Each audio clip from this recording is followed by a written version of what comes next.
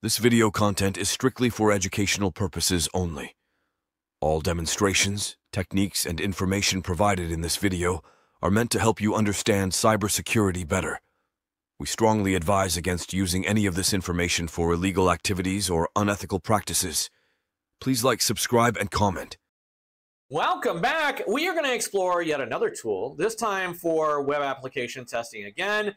This one is OWASP ZAP. It's one of my more favorite tools because it just gives a lot of information. It's very, very good at what it does. And it provides us with a lot of information for web application security testing. So I like to show up my web, or I should say my lab setup. I've got my Kali box, my virtual machine running right there. I've got Cybersecurity 3 running in the background, and as you can see, both of those are operational. My Kali is running on host only, so it is sandboxed properly. So is this one, you can see here. And if they're not, if they're on two different networks and you're trying to follow along, it won't work. It won't work. All right, so we need to find our IP address. Now, I already know what it is, but we're going to do it anyway. We're going to go through the motions. I'm going to do a quick nmap, sn. Well, let's do it right. Let's do an ifconfig. Right off the gate, you can see I'm at 192.168.56.101. I'm going to run that quick nmap scan, just like I always do. And here you go. We're doing that last octet with that /24 to look through all 0 through 255 IP. That's 256 IP addresses in total because you count the 0. And it's going to go through. It's going to quickly identify the IP address for my Cybersecurity 3 so that we can run this test. It shouldn't take long. It shouldn't take long. It's just a ping sweep. Obviously, not a command we want to be doing in an open network if we can all help it. But for today, for what we're doing, it's not a big deal. Now, unlike what I would normally do, where if I was actually trying to get some more information about this, I would go through nmap, and I would do some pretty rigorous scans against it to find out as much information I could. I'd also maybe explore the web page associated with it and do all that. But we're just going to show off. We're just going to show off the tool today. So I know it's on 102. We can see it here, 192.168.56.102. So let's get started with this. I can either get OWASP ZAP through going to that Kali icon in the top left, and then I could just type in OWASP. Oh, not going to be there. It's under ZAP, I think. There it is, ZAP. I could run it that way. Or I can just open up a terminal, which is what you should be doing. And when I open up this little icon, I'm going to type in that OWASP-ZAP, and that's going to give me the tool. That's why I thought it was OWASP, but that's okay. I'm using the command line more often than not. It's going to go in, it's going to start to boot up the process, and then we get this nice little GUI interface. This may take a second. This may take a second to get up and going. I would give it some time, though, because it is a GUI-based interface. Makes it a little bit better, right? So I can do yes, persistent session, but, and so on and so forth. I'm just going to go with no. I'm just going to go with no. I want to do an automated scan. So I'm just going to click on the automated scan right there. And from here, I want to identify, of course, the URL, which is going to be that 192.168.56.102. And we want to be able to that. Traditional spider, a spider allows us to go through and identify all the, well, it's the subdomains, right? It's the extensions. It's everything associated with that URL. And it literally goes through and starts searching through that web application, through that web page, and finding as much information as it possibly can. It looks for things like resources. It looks for additional web pages. It's really just a crawler that goes through the website, and it gathers as much data as it possibly can. And it's pretty common. I love having the spider, to be honest. It really just makes my life easier, and I'll show you in a minute why that is important. Now on the spider, you can see here that I've got two types of rows. I've got processed, which provides me kind of the information. And what green means is that it went through and it processed this extension or this website properly, and it didn't have any issues. If you'll see the red one means that we had some problems. We had some errors. Maybe it doesn't come up correctly. As it was going through, it identified that as being a potential problem of actually getting information. Not problem as there's a problem with the website, but a problem as in the tool couldn't go through it. And that's with the regular spider. Now, you probably saw this Ajax spider right here, and you're probably wondering, okay, what's the difference between the Ajax spider versus the regular spider?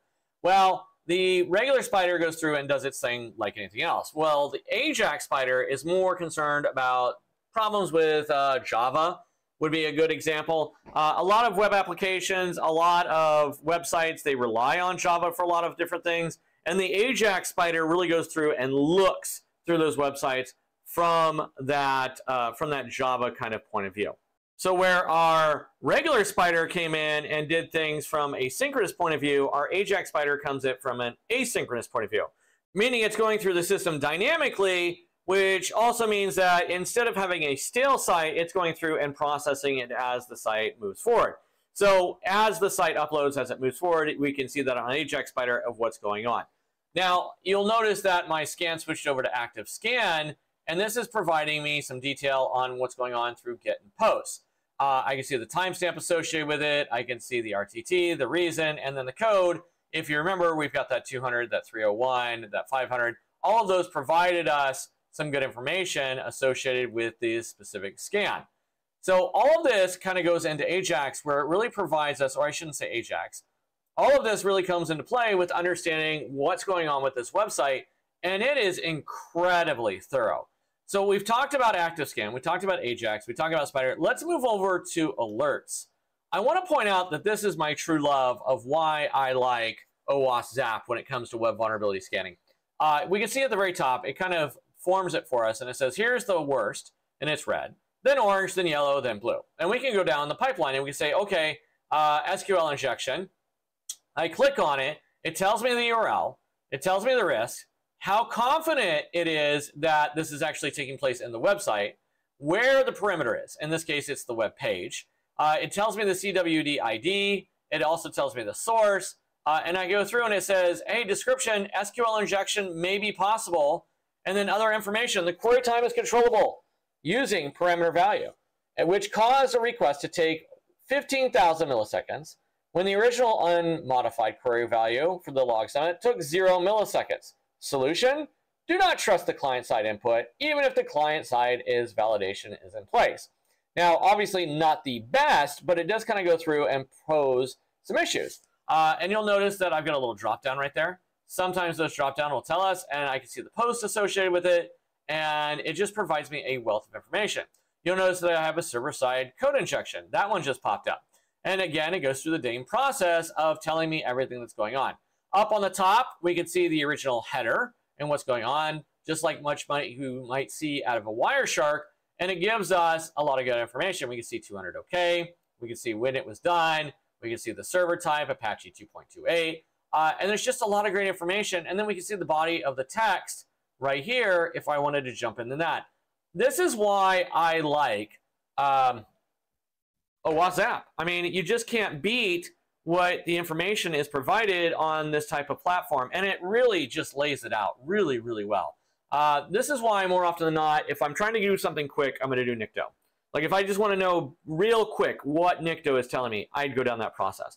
But if I want in-depth information that's going to really kind of provide me some insight into what's going on with the website, especially on a lot of the errors that we saw with this particular box where we had all those different errors, this is just fantastic. It just gives me all that great information. And I can really go through and decide which one I want to pick on first. Where Nikto was kind of like, well, here it is, and kind of figure it out on your own what's going on. Now, it did address CVEs on some of it, but I can realize right off the bat that this has got an SQL problem with it. And so I really love this, right? So it's definitely something I would take a look at. I also want to point out that here's the request, and here's the response, and here's the requester. And so all of this tool and information is available to us. So that's OWASP ZAP. It's definitely something I would take a look at. I would definitely bring this to a CTF competition. Nikto's great, and I like Nikto, and it's a definite tool that I would utilize, right? But this is so much better. I love this tool. It's fantastic for identifying those web vulnerabilities and going through the process, all right? Anyway, I hope this was educational. Definitely take a look. Definitely go through the motions and start seeing what the outputs are and go through it. It will help you learn if you start going through the process, right? As always, if you found this educational, if you found it worth your time, I'd appreciate that like, that subscribe, and of course that bell icon. My name is Dr. K, and we will see you next time. That's it for now. Take it easy.